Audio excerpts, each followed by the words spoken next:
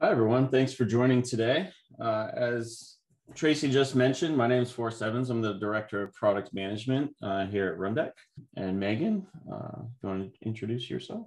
Yeah, hi folks. I'm Megan from Datadog. I'm happy to be partnering with Forrest and the Rundeck team on our integration together and excited to be talking about using both for incident management. Yeah, so since this is kind of a joint webinar, we like to usually start off a little bit about what each of our products do, just to set the stage. So I'll go first with what is Rundeck. And Rundeck is a runbook automation tool that can be used to do self-service, operations tasks. Provides a console to create workflows and automate some of those long, complicated technical tasks that you might have. And then you have the ability to share those operations out in a self-service fashion to others at a pretty granular level. Rundeck's part of the PagerDuty family of products, that brings automation to those workflows and, really helps automate that across an entire incident lifecycle. Megan, talk a little bit about Datadog. Cool. So for anyone who isn't familiar with Datadog, we're an observability, monitoring, and analytics platform. A little bit about our company. We're currently working fully remote, but we do have 3 major offices that we're very much looking forward to getting back to once we can do so safely. Our company is made up of over 2,000 employees. We support over 12,000 customers. We're multi-cloud and run on millions of hosts and collect tens of trillions of data points per day. We enable everyone, ops, devs, security, and even business, to have a complete understanding of system and application performance by monitoring end to end, from infra and network to apps and services, all the way to end users. So Datadog seamlessly connects your metrics, traces, and logs so you can see what's happening and know why. By bringing all this data together, you can correlate traces that follow the code path from your user's browser all the way to the backend systems and data stores, and then view it all together with the logs generated from your systems. We provide all this information in one tool so you can quickly pinpoint problems and resolve them. And Datadog also recently introduced incident management. Incident management allows users to declare incidents from anywhere in Datadog. Triggered alerts, dashboards, application metrics, logs, user metrics, everything that I just mentioned, using a variety of different entry points, including using the Datadog clipboard, which can be used to collect all of these different data points. And altogether, these can be used as signals and context for incident investigations. You can also declare and manage incidents from chat. We currently support Slack, and incident response channels will be created and associated with the incident's timeline. All this means is that you can investigate without losing any context, and it's a unified approach to incident response. So when I say unified approach, I'm referring to staying close to the source, your monitoring data, and where you work by integrating with best-of-breed products. So of course, chat, ticketing, but PagerDuty and Rundeck for escalation and remediation. Datadog's incident management is alert and data-driven with an emphasis on collaboration to mobilize the right response team and seamlessly connect with the rest of what you have in your stack. Datadog's incidents allow you to quickly build a timeline of your investigation, analyze the impact and the root cause, and using this data, once the incident is resolved, will automatically generate a detailed post-mortem to allow you to focus on learning from the incident. So at this point, you're probably saying to yourself, so we're here to talk about Datadog and Rundeck. So how do these products work together? And I'm glad you asked, and we're going to take a look at that right now. So I think it's also important to look at the role that PagerDuty plays in these workflows. So I'll cover using Datadog, PagerDuty, and Rundeck. There are several different ways these products can interact. First, Datadog detects an issue in your infrastructure and applications and sends a notification through PagerDuty to escalate to additional folks on call. From there, you can declare an incident in Datadog, which will start building your timeline. Think of all of those different steps that I just mentioned in the slide prior. And you can simultaneously trigger a remediation response in Rundeck. You can also trigger a remediation response directly from a triggered Datadog alert while the on-call folks are being notified. Ultimately, no matter how you use these together, you spend less time managing those products and instead focus on the incident. You reduce toil, eliminating any manual or menial tasks that Rundeck can manage for you, and service is restored, and mean time to resolution is also reduced. So basically what this means is your end users and your engineers are having a good day. Now I'm going to pass it over to Forrest, who will walk us through a demo going into more depth about how Rundeck and Datadog can be used together. And before we get to the demo, we are going to show a demo of Datadog running some triggers through Rundeck to manage incidents and talk about some of the integration points that we made there. But that automation tends to make customers that we've seen a little nervous, right? It can make technical people nervous that you're going to do something without hands-on keyboard. This is sort of a view in how we look at automation evolution. And really, the automation doesn't have to start with something incredibly risky, restarting services or removing or adding stuff. It can start at a point of just gathering logs and gathering troubleshooting information that might be your normal step one if a service goes down. That can be operator initiated.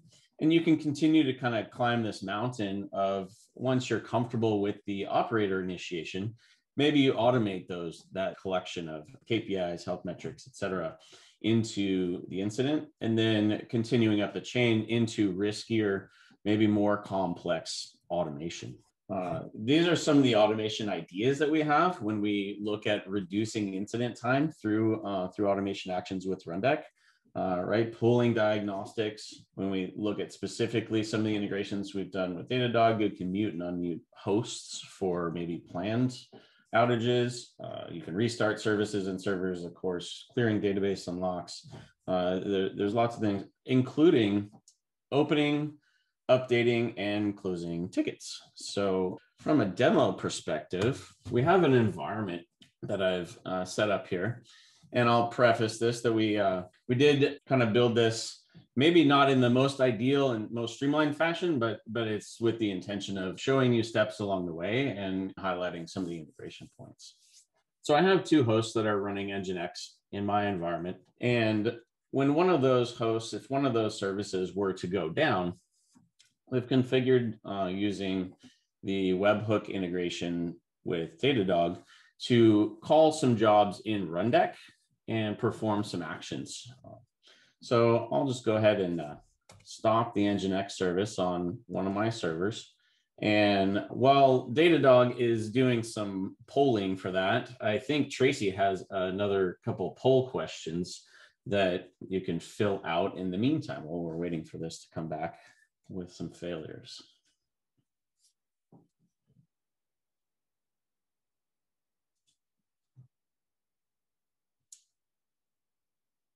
So we can see now that one of our hosts is providing us an alert. And if we refresh this page, I believe one more time, we'll see that a webhook has been triggered out to Rundeck. We can see that in the activity tab here. If I log in.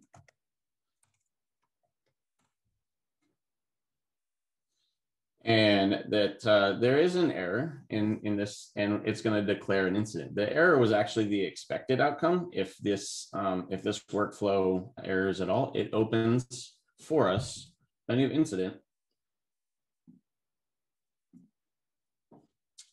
in Datadog. So we now have a service outage of Nginx. We can see that it's severity 3. I was assigned as a commander. And on our remediation tab, we've also added a task that we need to check Nginx on node 1. That would be the node that we stopped over here. So in addition to that, this is where some of the steps come up that maybe could have been further automated, but we chose to do this sort of on demand. There's a few other webhooks that we can run directly from this incident that Rundeck will automate for us. So if we come in and do another webhook that just says Nginx restart, this is going to fire a job in Rundeck that will restart all of our Nginx instances to bring them back to a healthy state. So we'll send this as a webhook. Come back to our activity tab. And we already see that this job is firing a bulk service action for the service Nginx, and it's performing the action to restart all of those services. Once this job is done here, we can come back and check our status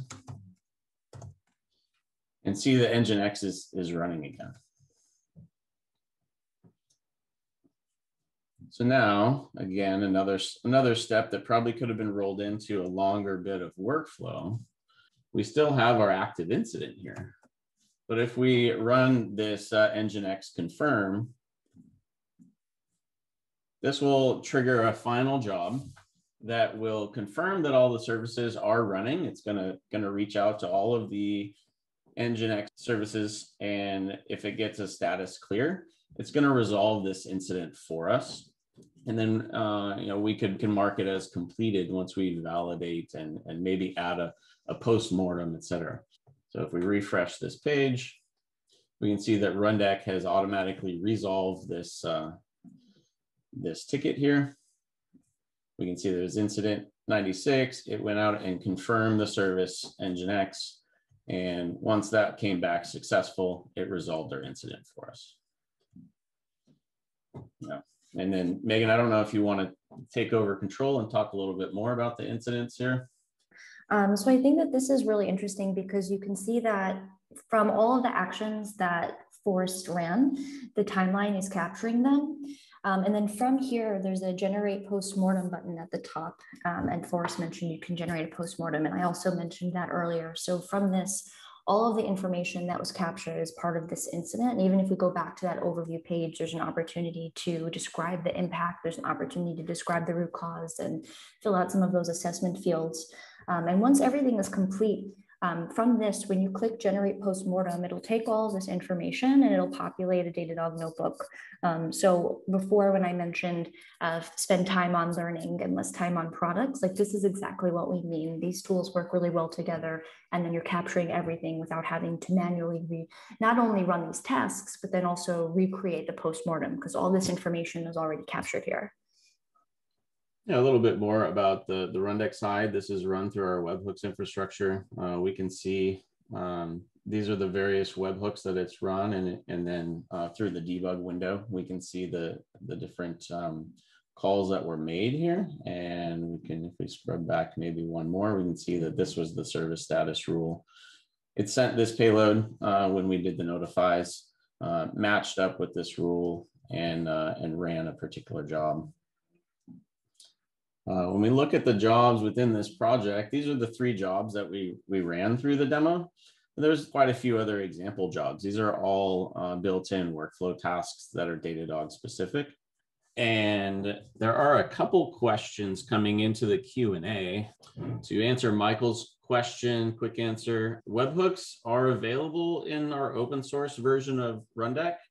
The webhooks in Enterprise are what allow for the debugger window, as well as you'll notice in this one, I have 2 different rules. So the Enterprise version has our advanced rule processor that allow for conditions. So we only run this if the alert transition field in the payload that comes from Datadog has the word triggered. And then we can, extract the service name from that, as well as the ability to have multiple rules. So we have the declare service incident and the confirm service status, all within the same webhook. So for all of these, we're using the same endpoint here and just reacting to, you could react to different payloads. Another example, incident specific, when these are triggered on this timeline, when the monitor, there's a monitor status of triggered, and then there's a monitor status of resolved. You could, use the same webhook endpoint to address and run different jobs based on the same payload, same endpoint coming in. An anonymous attendee asked a question: how does this help in cloud world, like immutable infrastructure, application, and container world? So Rundeck has the ability to, generically or broadly speaking, you can do anything with Rundeck that you can script. So if it's spinning up additional containers, as we saw here, restarting an application, restarting more extensive infrastructure, you can script all of that. So when we look at our nodes list, part of our integration with Datadog, this is all of my infrastructure showing up from my list of Datadog infrastructure. So if I look at my infrastructure list here, right? This list, same list here. We're also importing, and make the screen a little bit bigger. We're also pulling in the tags, etc. So part of the demo is using the Nginx tag that's coming in from Datadog to identify the various hosts that I should be running information on. My demo environment that you see running here is all a self-contained Docker demo. If you can script it, we can do it. If there are follow-up questions, feel free to continue to post them in there. How compatible is Rundeck in the Azure world? We do have plugins. So when I say we have plugins across Rundeck, there are various ways and different plugin points, right? We have the item where I just showed all the nodes. We have node sources, a variety of node sources here. There is an Azure one to specifically answer the question there. There's also job steps. So think of these job steps. As I said, you can do anything you can script, but the enterprise version brings is a significant number of extra steps that do the coding for you, if you will. You don't have to write the script to create an incident. You can add this step and we'll figure out the API command for you. You just need to provide the authentication information and the details. So from an Azure standpoint, we can schedule an additional follow-up to dig into some more of those details. There's a link at the end of the presentation. We can follow up some more on the details for Azure. Is there an integration to monitor the health of Rundeck itself in Datadog? Not yet. There are obviously a ton of metrics and information, but that's probably something I can take as a follow-up with Meghan and some of the other product managers that we work with over there and work on better health of that. Rundeck is flexible on the database backend. Now, I'm sure that there are already plugins or integrations for things like MySQL and Postgres, et cetera. But yeah, that's a good follow-up for us that we should be able to monitor the service itself and watch. There are some metrics you can get in our system report. So you can see some of this performance information here. There's a JSON endpoint. Shouldn't be hard to start to get that going. Does the webhook from Datadog allow the passing of dynamic data in the form of Rundeck options in a Rundeck job? Yes, it does. Get back to my webhooks listing here. As I showed in this declare service incident, we are passing the service name as part of the webhook. I think I have it hard-coded it from a demo standpoint, but we are able to do that. On the webhook side, I think I'm going to the right place. If I get off path here, Megan, you can correct me. But if we look at our webhook, how these webhooks were configured on the Datadog side, we can see that I added a field here, service Nginx, and then associated this. Now, maybe this could be more dynamic and use some of the variables. We are also I am using the alert transition. This is a dynamic field from the Datadog side, and that alert transition, this rule will only fire when it's triggered. When it recovers, it won't fire this webhook. The Rundeck Datadog examples, I can make the, I'm not sure what part of the examples you're looking for. This is for Terrence, but I can make these job examples available and possibly even the Docker environment as a whole. The one challenge is if you're going to run it kind of locally on your machine, how to get Datadog to talk to the Rundeck. Rundeck does run as on-prem software. I personally use a tool called ngrok so that the webhooks from the Datadog SaaS service can talk to my local laptop. Like this is running on my laptop right now. So there are some challenges, but happy to share the job definitions that we have in here, the webhook setup instructions, etc. This video will be available afterwards, but yes, to answer your question, can Rundeck be set up to be highly available? Can play nice with multiple instances running? Yes, it can be set up to be highly available. Our enterprise products, one of the cornerstone features of that is the ability to cluster it. So you can point it at the same, whatever database backend you're running. run multiple clusters. The job executions can be shared. One goes down, other ones can take over, either executions that were ready or getting ready to run, whether they were scheduled or queued up. And then you would need to put like a load balancer in front if you want to kind of also share the front end. So yes, it can be set up to be highly available. More information about that on our documentation site, and we can talk through more of that another time. Is there a Teams incident response integration on the roadmap? This sounds like a question from Megan. Assuming that you mean Microsoft Teams, that is on our roadmap. We're working on it. A couple of questions in here about Kubernetes. We do have people using Rundeck with Kubernetes. I would encourage you to reach out through either our communities or the call to action on the slide at the end here. And we'll be able to dive into all of those details with one of our sales engineers or field engineers. How do you differentiate Rundeck from Jenkins Pipeline or Spinnaker or Argo? To be honest, I'm not super familiar with Spinnaker or Argo. We have a Jenkins plugin, right? So Jenkins pipelines are so widely and ubiquitously used. The big difference in the thing that people tend to lean towards Rundeck for is the ability to share these workflows with other operators. So I'm logged in as an admin here, and I'm probably getting off my demo script, but we're going to give it a try. I can also log in as other users and just give them access to the projects and the jobs that they need.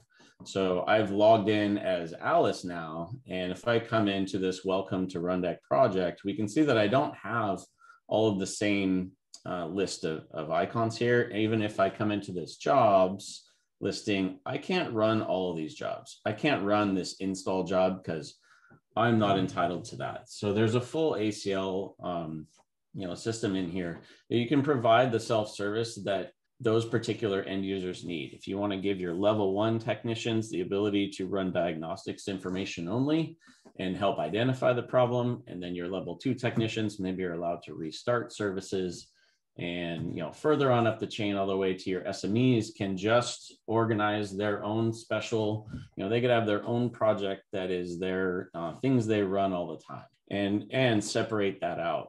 Alice that I logged in as here is able to see the Datadog project, but not allowed to see any of the jobs in it. You can even hide the fact that the Datadog examples project exists, but that wasn't set up quite yet for this.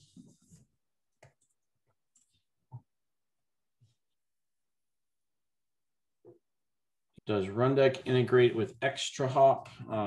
Again, if you can script it, we can do it. We don't have any specific integrations or what I would call, sometimes refer to as branded integrations with ExtraHop.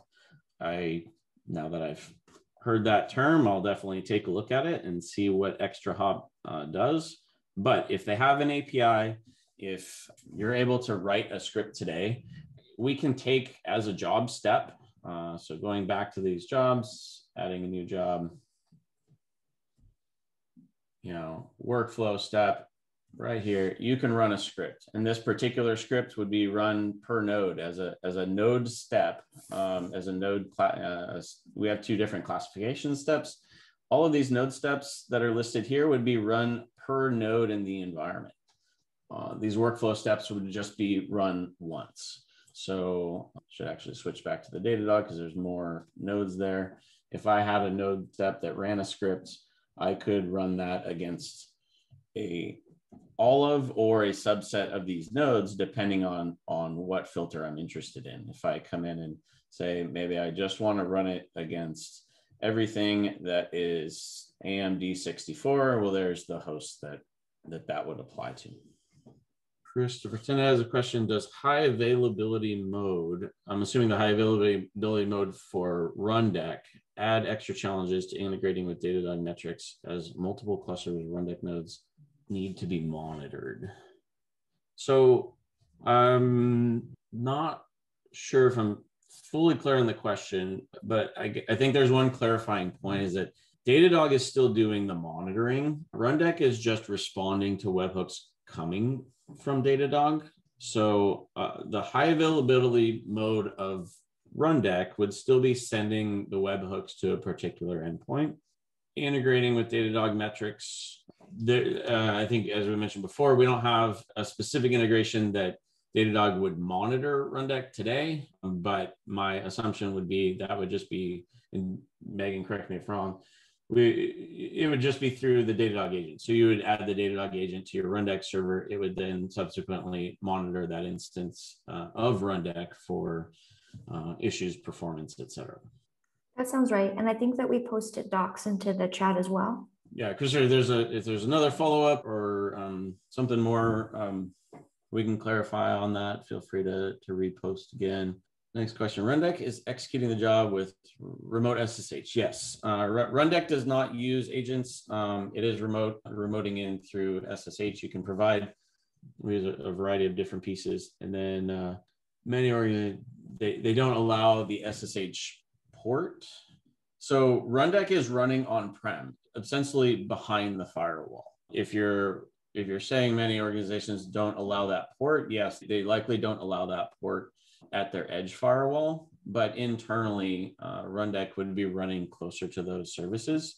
They must allow it at some point, or you would never be able, if they're turning off SSH completely, then I guess we would have to see how else Rundeck could make a connection to those and execute commands. But Rundeck does not use agents to make connections to those servers or execute things on those servers. It is using the standards-based protocols to do that. When the incident was created in the Datadog demo, is that using escalation policies from PagerDuty, or is that separately set up managed in Datadog? We did not integrate PagerDuty directly into this demo just to keep things simple. I believe you can. I would have to defer to a PagerDuty person, or maybe Waldo, if you have more insight to some of that. But yeah, so I can speak to that.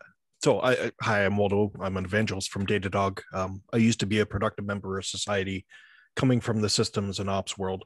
So you would set up your escalation policies in PagerDuty, but in the monitors or in declaring the incident, when you're prompted who to notify, you could send out to the Datadog escalation, the on-call service that you're using, and it would follow. Once it hits PagerDuty, it then follows the escalation policy that you defined there.